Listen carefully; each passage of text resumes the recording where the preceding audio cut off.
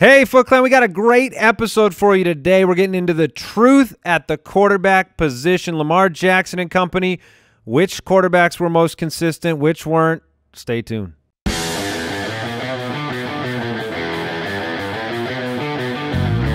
Welcome to the Fantasy Footballers Podcast with your hosts, Andy Holloway, Jason Moore, and Mike Wright.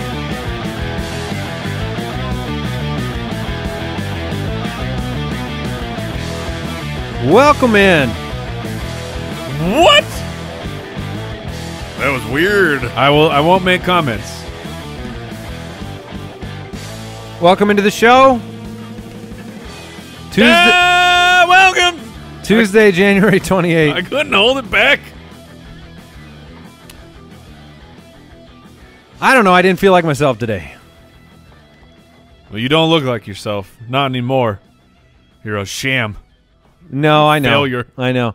And welcome into the show. We're recording the Tuesday, January 28th show. It's on Monday.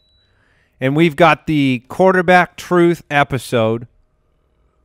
And I know there are some fire stats that we're going to bring up on this episode. We're going to break down the truth of the fantasy quarterback position. This is always my favorite of the truth episodes, in part because we get to talk about quarterback streaming and quarterback strategy and what we're doing with the position heading into next year and kind of, I don't know, unearthing some of the truths about the position, but also like getting rid of some of the myths about having to have a number one MVP type of quarterback. So we'll talk about that today on the show. We'll talk about quarterback truth on the Thursday show as well. Is that right, Brooks? Yes, sir.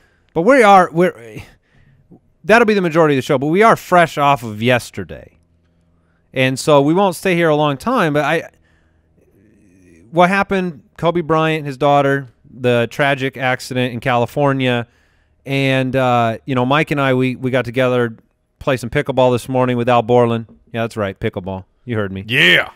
And we were both saying just how kind of shell-shocked we were yesterday. Obviously, I was trying to figure out kind of why it hit so hard. We're not like in LA. We're not Laker fans. We grew up as Suns fans. So, Kobe did terrible things to us for 20 years, right? But I started to think about this, and I had a hard time all day yesterday, even going to sleep. And I'm like, I was 12 years old when Kobe Bryant was drafted. He retired when I was 32. I'm 35 now. So, and I've been an NBA fan my whole life. So this was the superstar. This was the icon that was there for the pretty much duration of my life. And it's just so jarring and so strange when somebody on that level is gone before their time, or so it seems. Yeah, it's rough, and when you factor in who was in the helicopter, the other kids, his daughter, their parents, it was so tragic. And we're all fathers. We're all fathers right. of three. We all have a daughter. The age that Kobe and Gigi was, that's me and my daughter Jersey. We'll be the identical age, so it's like the same gap. So it's emotional, man. This it sucks. It's a hard time. Sports are for entertainment, but you get invested in the lives and the stories of the people well beyond sports, and that's you definitely have kind of I know it's one way for the fan, but it is a relationship with the player that you've had over time. And so it was definitely a jarring, sad day, and continues to be. Obviously, thoughts and prayers with his family, the family of all those involved. And so I don't know. I couldn't help but talk about it to start the show here a day later. We do have the Super Bowl coming up this week. By the way, thanks to everybody supporting the podcast, Apple Podcasts, subscribing, reviewing. You can obviously listen on Spotify, ad-free on Stitcher Premium, and the website's thefantasyfootballers.com. But we have a Super Bowl. I was in the mall yesterday. I'm walking through these sports stores, and they just got it all laid out. All the Chiefs gear, all the Garoppolo gear, all the Mahomes gear. Wait. It's all the Kansas City gear and all the Garoppolo gear? There's 49er gear. Okay. I thought about getting a Super Bowl shirt. I thought about shooting my shot for this back wall of our studio. Like, we always replace this helmet. Just putting Kansas City with the defending champ. But Andy would have put the 49ers up. based on my bracket, yes. How dare Based on you. my heart, How no. dare you? No, I would have bought the Chiefs. Thank you. Because I'm a Cardinal fan, so I can't root for you 49ers. Here's what I know about everybody going into the Super Bowl. You have 49ers fans and everybody else. Like if you're you know what I mean? Like everybody's rooting for Kansas City. This is really one of those like, do you want high scoring, fun, analytics driven awesomeness, or do you want old school, run the ball, play good defense? Oh, heck no yeah. way. That's how it feels. And I'm excited about that narrative. I like it. I think you're right. I think you're right that it's 49ers fans versus the world. Who is Joe Montana? But I don't for? think you're right with the Kyle Shanahan offense. That dude is I mean, he was just in the Super Bowl. I mean, they have odds on him whether he'd blow another 28-3 lead. There are Vegas odds on whether he'd blow another 28-3 lead. I'm going to say not good. Yeah. I'll say he won't do that. But I mean, that's impressive. He was just there as the offensive coordinator. So I'm not saying that the 49ers aren't well coached or analytics driven. I'm saying like the Twitter crowd of the perception of analytics. It's like you got to pass the ball in today's NFL, and this is like, do you? Let's find out.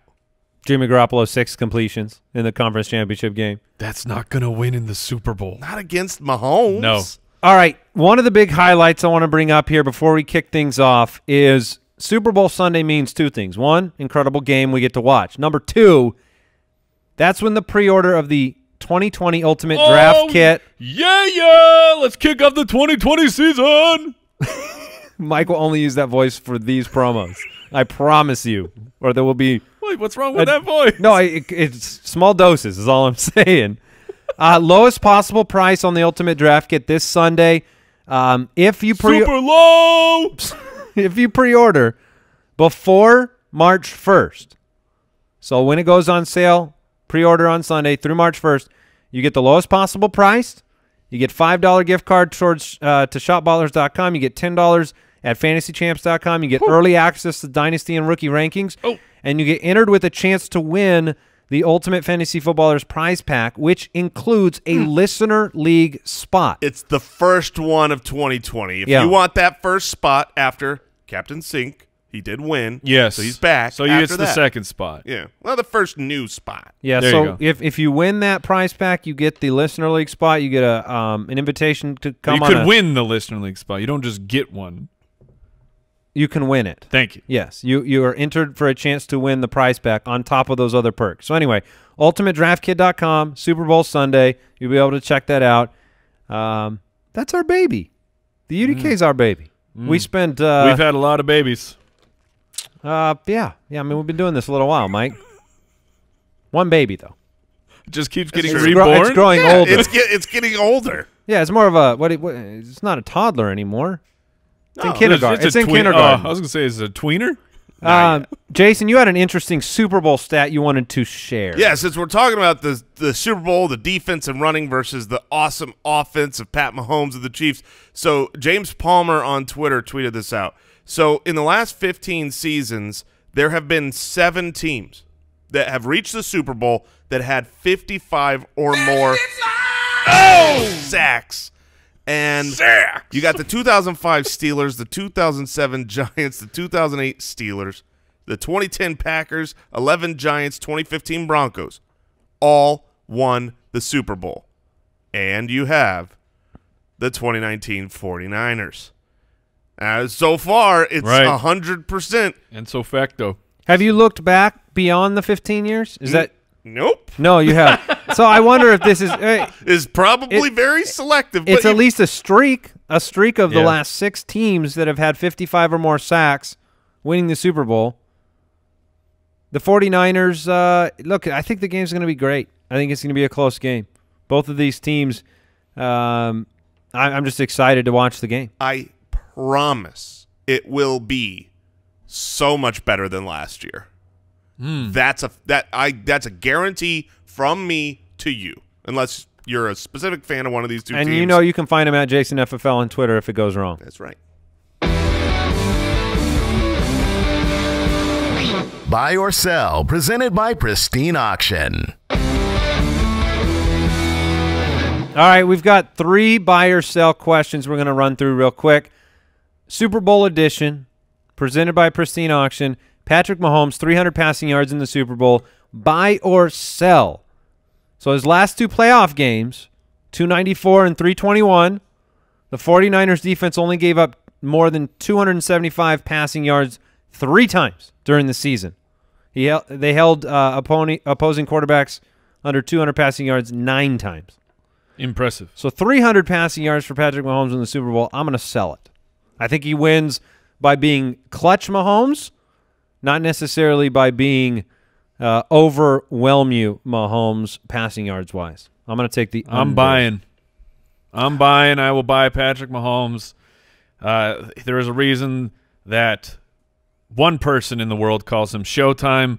That person called him Showtime over and over and over. Are you using Booger in your argument? Is I that am. what you're doing? I am. Okay. Look, I think Mahomes is going to light up the Super Bowl. I think he's going to be great. Yeah, I totally agree with you. I mean, but he lit up Tennessee, didn't get to 300 yards. This is a really tough line. 294. Look, I get it. It's an actual under, but that seems more in the favor of 300 yards. It is a really good line, but I'm gonna buy. I'm gonna say he reaches 300 passing yards even against the great 49ers. He's made for this stage. This is funny now. We're going Jimmy Garoppolo 200 passing yards. You can do it, Jimmy. Past 2 games he combined for 208 passing yards on 27 attempts. He had 131 yards against Minnesota, 77 against Green Bay. Do I believe that he will pass 200? I will buy it. I believe it will be necessary for them to stay competitive in this game. I will buy 201. That's about where I have him. You're buying Jimmy somewhat close then to Mahomes. I mean, I guess it's a 100-yard gap, but it's like when you're saying you sell Mahomes at 300. Yeah. In your head, what are you projecting? Look, the reason 250. Sure, 250, 270, whatever, under 300. All right. But the thing is the reason I love San Francisco to start this entire playoffs run is because they are a machine-like team with a great defense. I think Jimmy G is going to need to do more than 131 against Minnesota or 77 versus Green Bay when facing Patrick Mahomes. So I'll take it. But can he against Kansas City? Like I think he can. What we don't talk about is San Francisco's defense is highlighted. Kansas City's defense stepping up. They turned into an absolute juggernaut over the second half of the season. So I believe that Jimmy Garoppolo can and will do it this week. In those games where he was forced to throw the ball more, he was able to go back to that New Orleans Saints game, a great defense. He was great because they needed him to do it. This 208 combined passing yards, that's what they hope they'll be able to do, have a good 88 yards this game. That's what the Niners want Garoppolo to have. He's going to have to do more. I think he's going to be able to do it. All right, George Kittle, last one here. Does Mike get to weigh in? No, apparently not. Oh, I'm sorry. I was so excited about this next question. Mike, are you buying or selling? I will buy. That's like I want to. Wow. We stopped. Really the show glad we waited for that. We came back to you and set you strong up. arguments. We put it on the tee. Mm-hmm. I'm a buy. Yep. I feel like he spent like 5 minutes trying to talk me out of my buy, and then he bought. Yeah. No. I want to sell for the game, but I will buy it because I think Mahomes is going to be awesome. It's funny, and they're going to be forced. Before the show, I told Brooks I think this line is too high, and then we all bought it. So you were wrong. I was wrong on that. Yes, I don't buy sell last one. George Kittle will lead the 49ers in receiving yards. So I don't really like this buy sell question because it's like George Kittle or the field. Right, Debo. 3 out of the last 5 games, Debo's actually led the team in receiving yardage. To me, this is an easy buy. Yeah, and it's an easy buy for me too. The reason that I think it's an easy buy is because the 49ers have been unbelievable at shutting down wide receivers. The way their defense lines up, they were the second best in the league. Kansas City? Yes, Kansas City has been the second best team in the league as far as fantasy points given up to wide receiver position. And they're not that great against tight ends. So I think this is a really beneficial matchup for the 49ers against Kansas City Chiefs. I think Kittle will definitely lead. I will take the field. Whether it's a running back, whether it's Sanders or Debo stepping up, I'm going to take the field. I'm going to sell George Kittle leading the team in receiving yards. That's buy or sell from Pristine Auction. A reminder, if you want to check out some sweet signed sports memorabilia, Head over to pristineauction.com. Use the registration code BALLERS to get a $10 credit on your first purchase. Pristineauction.com. News and notes from around the league. Eli Manning has announced his retirement from the National Football League after 16 seasons. Reactions. Oh, man. The most fun thing on Twitter is the Eli Manning, should he be a Hall of Fame, that debate. Right. Oh, man. That's fun? That's well, fun? I saw Jason. Jason was getting into it. Well, so here's the thing. Someone posted, should he get in? I just had a one-word answer that was like, nope. But, man, some people out there, they responded to me like I was the devil. These Giants fans or these Eli Manning fans, they're passionate about their Eli. I am neither a Giants fan, nor was I ever a huge Eli Manning fan, but I don't know how you keep him out of the Hall of Fame. No, he'll get in. Okay. So I do not believe he should be in. I definitely think he will get in because of the two Super Bowls. But he was, through his career, the 100% definition of an average NFL quarterback. That's just the truth. He was an average. Maybe you could say he was above average. So he was top 10. I'm going to put him above average. He was would you say maybe he's about like a top 10 quarterback through most of his career? Mostly right around the 10-ish area, though. That is not a Hall of Famer. I think part of the argument is some of the intangible factors, durability. Like this, he had this kind of Brett Favre streak, yeah. And then you have the Super Bowls and the Super Bowl runs, and what defines a Hall of Famer? Is it statistical output only? Because over the next 15 years, I promise you, these quarterbacks, they're all going to be statistical replaced. output is going to be better than these guys in the past. It will, but would they be able to keep playing as long as Eli played? And I lean yes. I'm leaning on the yes side. And he got hosed, man. It was the couple years back when he got benched the one game so they could bring in Geno Smith, even though the team was going nowhere. Oh, for the streak. Yeah, destroying the streak, which he would have kept going for a whole nother season. I think Eli Manning's a Hall of Fame. That would have been the buy or sell right there. Yeah. He's in. Ooh. Buy it. Well, I'll buy that he's in. I'll buy that he deserves to be in. If I was a voting member, I would definitely not vote for him. All right, impending free agent Drew Brees says he'll take a month or so before making a decision on his future. This sounds like the Larry Fitzgerald treatment. Should Drew Brees be in the Hall of Fame, Jason? I'm going to go ahead and say yes, for sure. Even though fewer Super Bowl titles than Eli Manning. Should Dan Marino not be in the Hall of Fame then? No, he's a big loser. I think we all expect Drew Brees back. Yes, I do. for at least one more. But one more year maybe. Yeah. Chargers have, quote, moved on from Phillip Rivers, per Jay Glazer. He'll be a free agent this offseason. He's moved his family from San Diego to Florida. Jason, thoughts? Hall of Famer? No. I'm going to say that I am proud of my Chargers. And is that your new team? I'm just so proud of the decisions that they're making right now. And I would encourage the NFL to look at what the Chargers just did. And more Pro Bowls, more Pro Bowls for Phillip Rivers than Eli Manning. Better quarterback record. He's a better quarterback. Similar than Eli passing Manning. Yards. Like Phillip better Rivers, touchdown to interception ratio. Phillip Rivers was a better quarterback than Eli Manning. He didn't get the Super Bowls, but I believe he was better. So let's just leave them both out. Yes, I agree, because they were both really, really, really good quarterbacks for a long period of time, but not Hall of Fame. All-Stars. If there was a Hall of All-Stars. Hall of All-Stars. That's a bad name. So, yeah, look, Phillip Rivers, maybe he can sign with a team like the Buccaneers and have a good fantasy season going forward. It really depends on where he goes. If he were to go to a place like the Bears, and they're not going to, I don't think he'd be looking for him for fantasy purposes. I want to get him in the booth. I think you just want to get him off the field. Super entertaining, and I just don't want to have him on my fantasy roster ever again, or be forced into a situation where I would do that. I hope he haunts you in some fashion. NFL Network's Ian Rappaport reporting the Vikings assistant head coach, offensive advisor Gary Kubiak is now taking over as offensive coordinator. Coobs is back. He's back. I mean, he was already there, but now that he's the offensive coordinator, not like we weren't already hot and bothered by Dalvin Cook, but goodness gracious, this is great news for Dalvin Cook. Nobody you got the Shanahans and Kubiak, who came from the same area. When those guys are involved in the running game, you accept all pieces of the running game. All right, Green Bay Press Gazette expecting the Packers to release Jimmy Graham.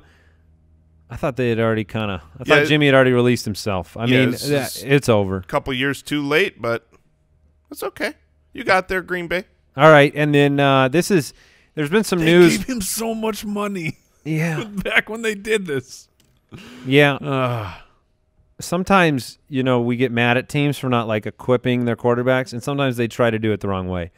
All right, Kareem Hunt news. Pulled over, cited for a traffic violation.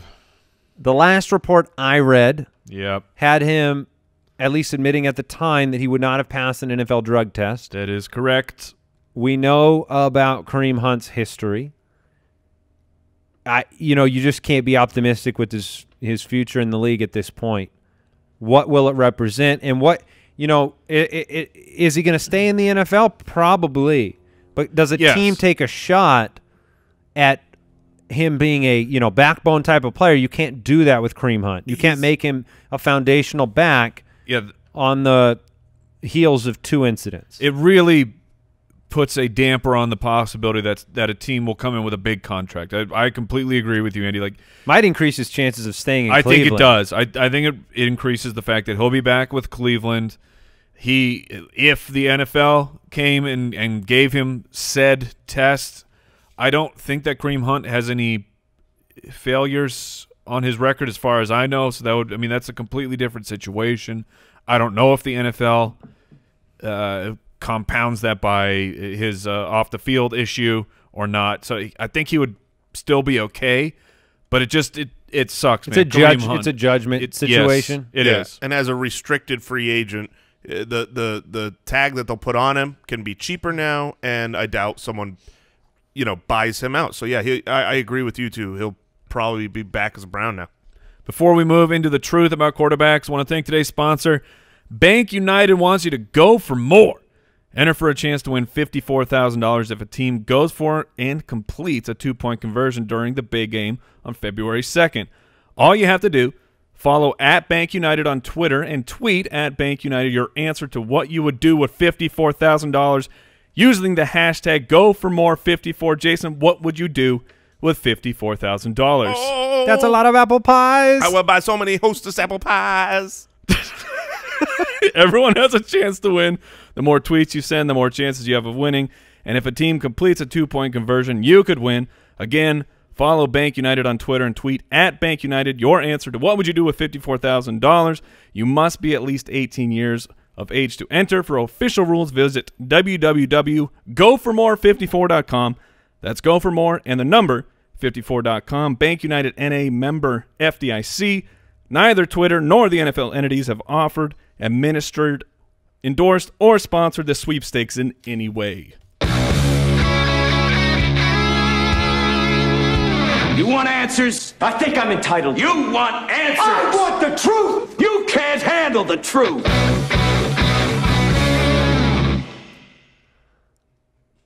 Here's the truth. We're not sponsored by Hostess in any way, shape, or form, but Jason would love to be.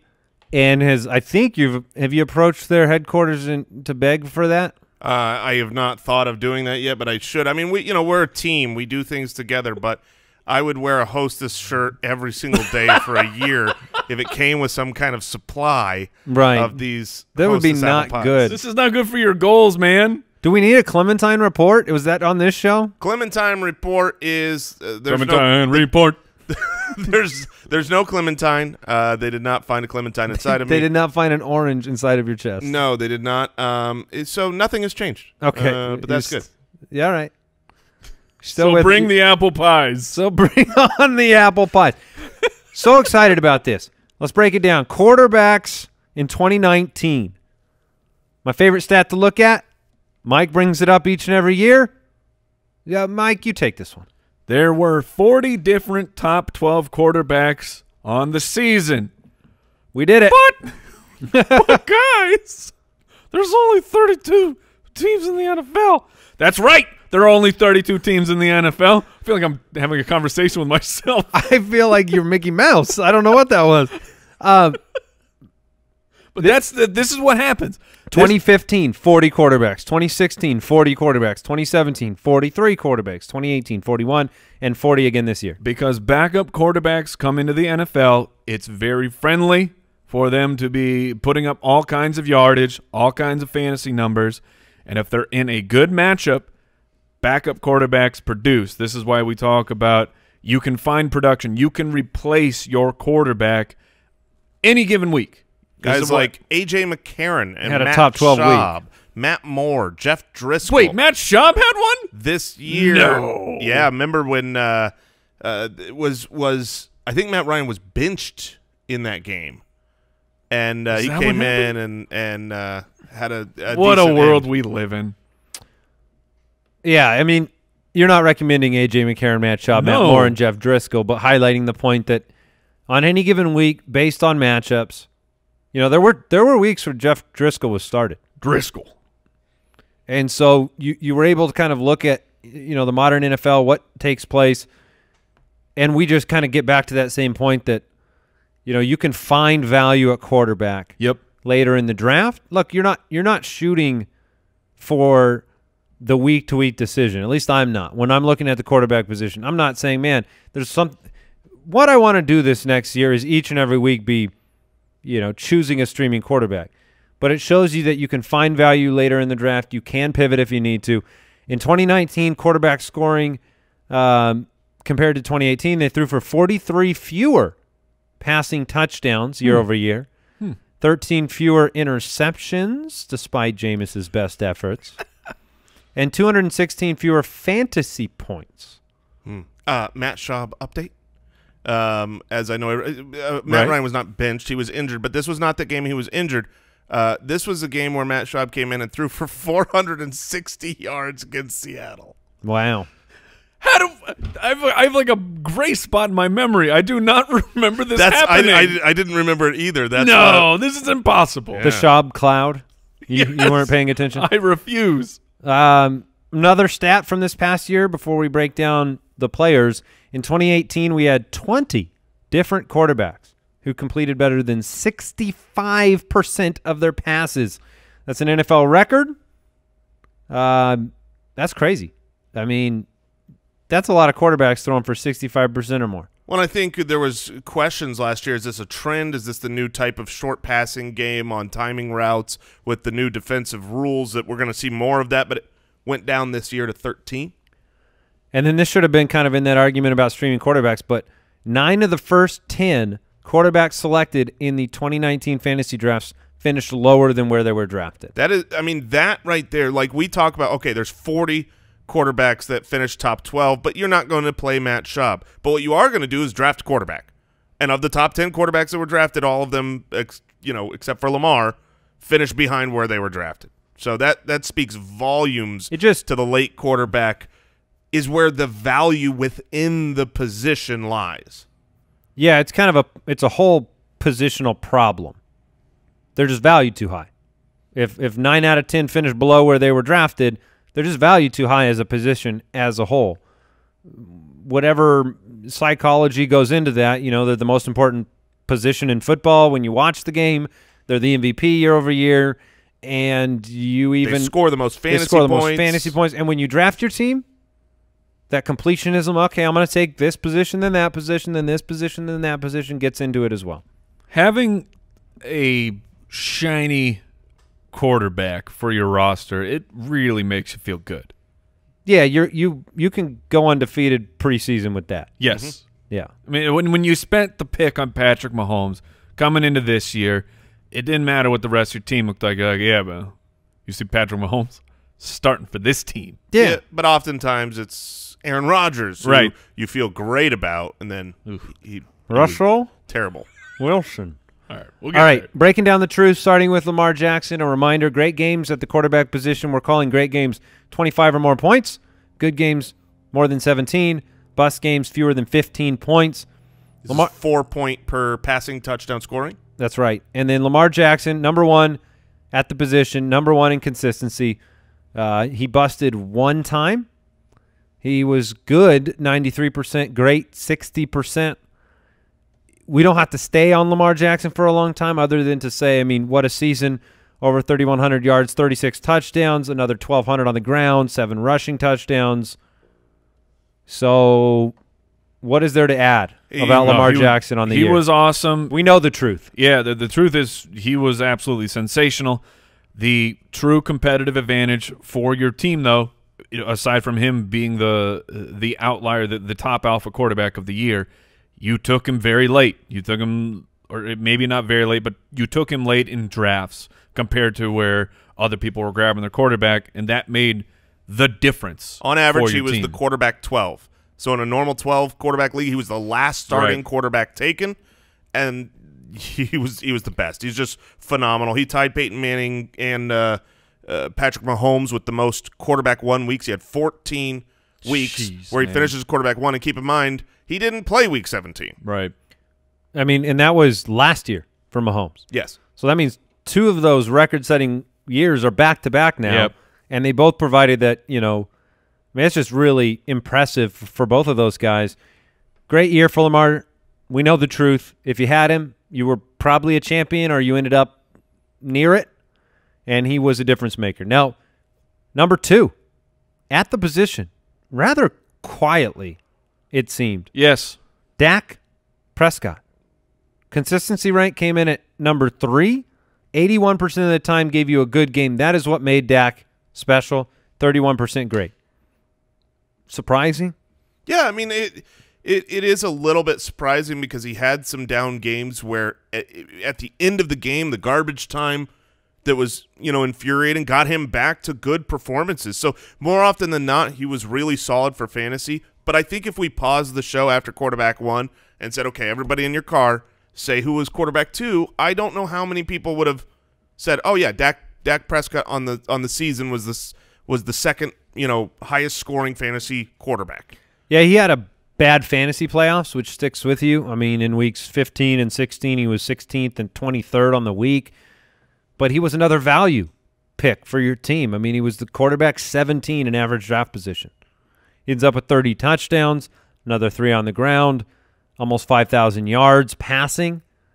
And, Jerry says number 1 priority is getting him back on the field with the new contract. I think we all expect that to happen.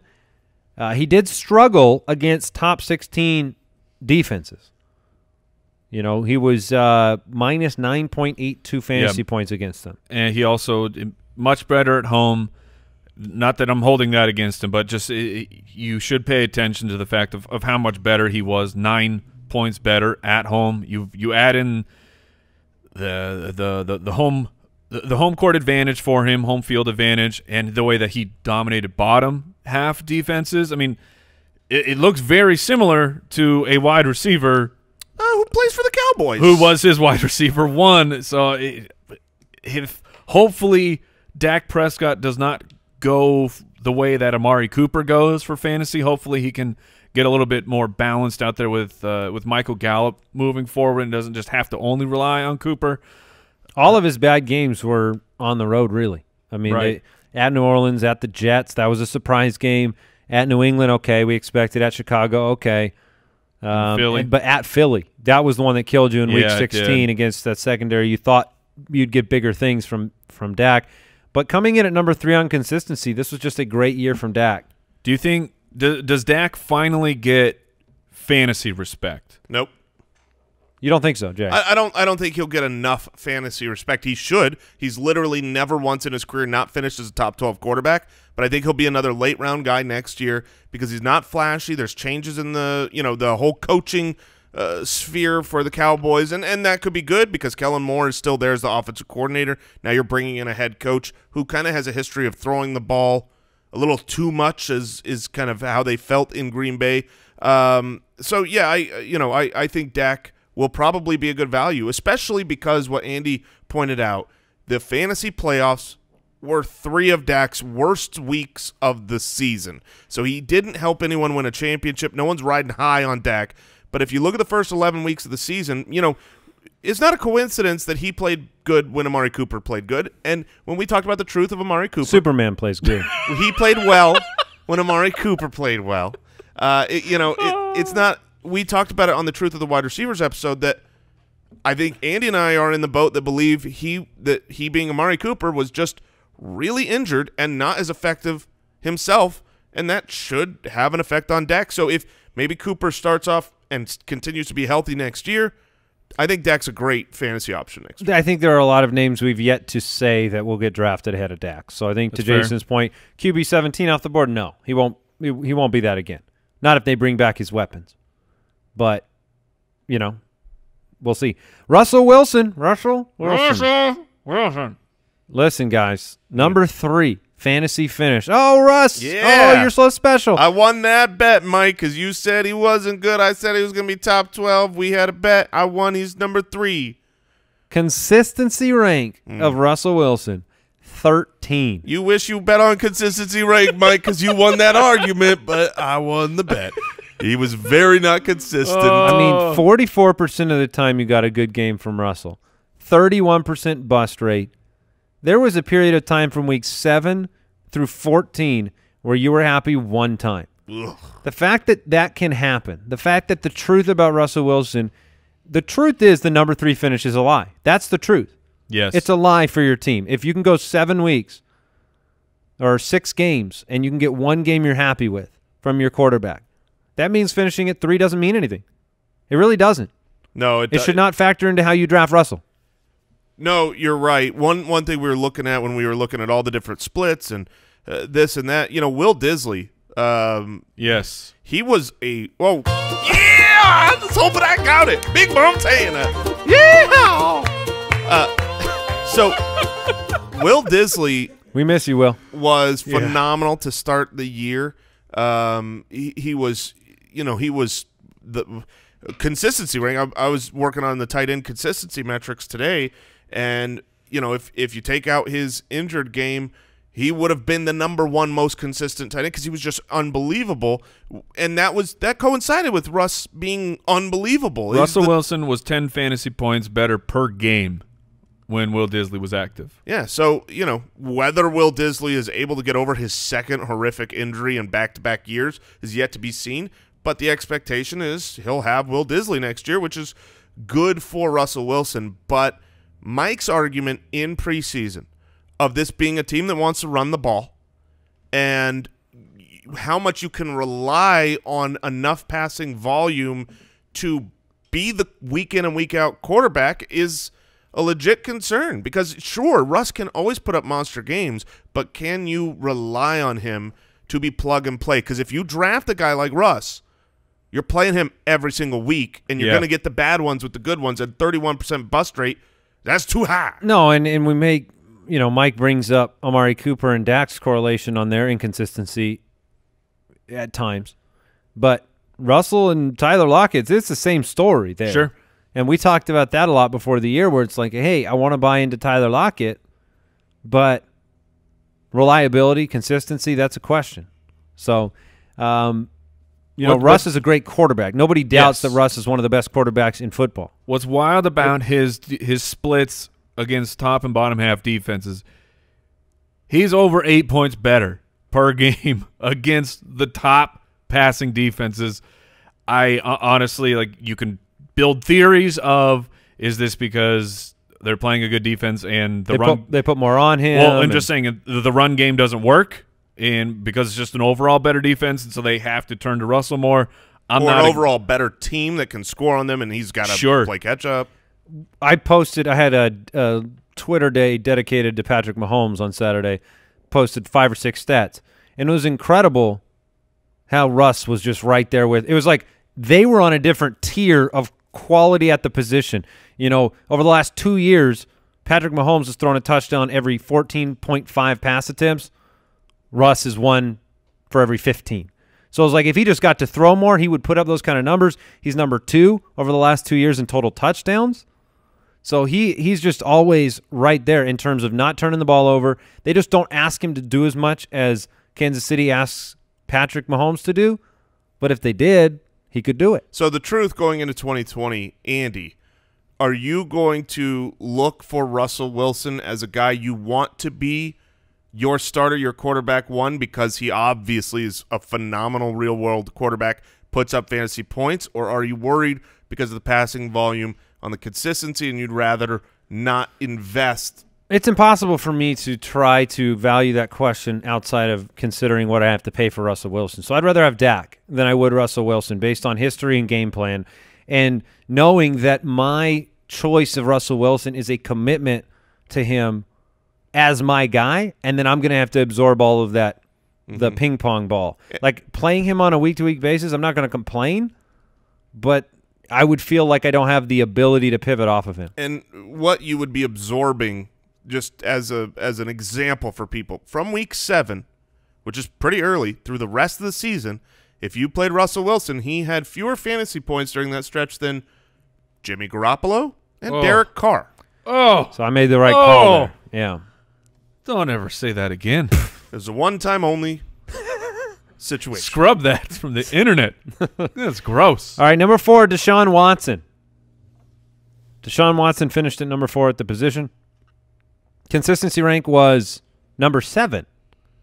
All right, 60% good games, 47% great. So you got a lot of great out of Deshaun Watson. I mean, week 1, he was a 3rd overall. Week 3, 5th overall. Back-to-back week 1 weeks 5 and 6. I got another number 2 and number 1 finish. So that's – I really like this season for Deshaun Watson. It's really unfortunate he had the 2 games towards the end of the year, and especially championship week against Tampa Bay when, if you remember, that was the game where Jameis was pleading. He was pleading with the Houston Texans to score a lot of points because he just kept giving them the ball, but they weren't able to get anything done. So let me ask you guys this, because we're looking at the quarterback position as a whole. We talked about 9 of 10 finishing below where they were drafted. So Deshaun Watson finished at 4, had week-winning weeks. He was drafted 43 overall last year. He was the quarterback 2 off the board behind Mahomes. Are you happy? No, I don't think you're not happy. I don't think you're happy. At 43 overall, you're giving up a really good running back or wide receiver piece, and you still, even though you got the week-winning performances, 27% bust rate is not that much better than the aforementioned Russell Wilson. He had several games that really hurt you. If you look at the first 7 weeks of the season, 3 of those first 7 weeks he wasn't a top 15 quarterback. Now, the thing that evens probably him won out, you the other 4 weeks. I was going to say the thing that evens him out is how high his ceiling is, and I still like Deshaun Watson. I think he will fall a little bit next year in the draft, not drastically at all, but be a slightly better value now that other guys are coming up, like Lamar Jackson, who will obviously probably be the number 1. He'll be the number 1 guy. So, maybe Deshaun Watson falls to the quarterback 3, but if he can get a little bit lower, I still like his upside. I feel like he's got to be the closest that we get on high draft capital quarterbacks to being content with the pick. When you were drafted at QB2, you spend the 43rd pick, you're not paying up for Mahomes, and you still get a QB4 finish. I'm not saying you're wrong. I'm just saying that's as close as you're gonna get to being okay. Yeah, I mean, I guess when I say I don't think you're going to look back and say I regret this pick. People that picked Deshaun Watson were happy with him. I just still don't think it was a actually good. Yeah, pick you don't spend the number 2 pick for the 7th most consistent guy. Exactly, and he's got to be QB3 off of ADP next year, right? Yeah, probably behind only Lamar and Mahomes. I guess I wonder about Russ, but he'll probably go ahead of Russell Wilson. Who's that? Russell. All right, coming in at where are we at? Number 5? Oh, Yeah. goodness. Oh, goodness gracious. Yes. Jameis Winston. Jameis Winston was number 5 overall.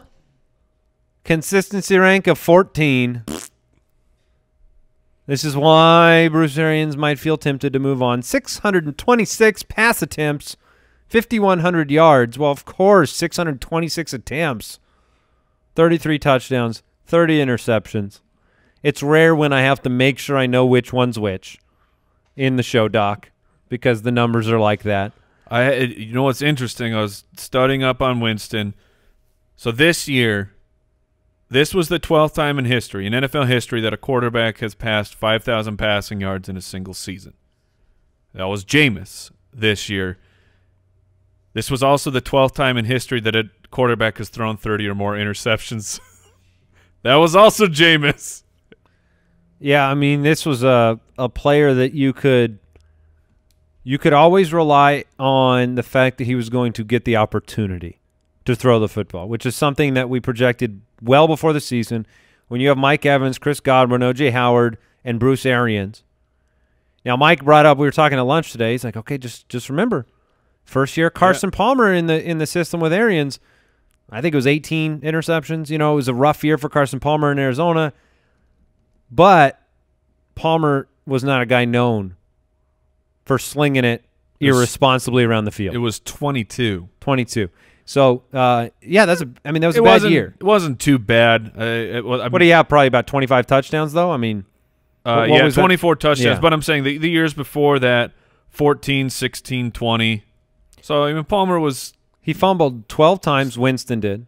Yes. 5 lost. Honestly, I think the fumbles are as big of a deal as the 30 interceptions. You can't throw 30 interceptions, but the fumbles were just ridiculous. I saw your mind. You wanted to say we're a bigger deal, and then you realized he threw 30 horrific I mean, so many of his interceptions were, what are you doing? By the way, we didn't bring it up because we were moving past Lamar, but if you remember coming into the year, Lamar had 7 fumbles, I think, lost on 7 games. Yeah. He only fumbled twice this year. 2 fumbles lost. Fixed it. Yeah. That is one thing that can 100% be fixed. Fumbles lost is usually not a very sticky stat. There are a few players, Kirk Cousins, who or Kurt Warner. If you're a quarterback that starts with the letter K, you're gonna fumble everywhere. Kurt Peterson? Oh no, that was Adrian. Sorry. And Andy, then I was curious about passing attempts. So you're like, 626 attempts. Of course, he hit 5,000, but Jared Goff also had 626 attempts. Matt Ryan had 616. Tom Brady had 613.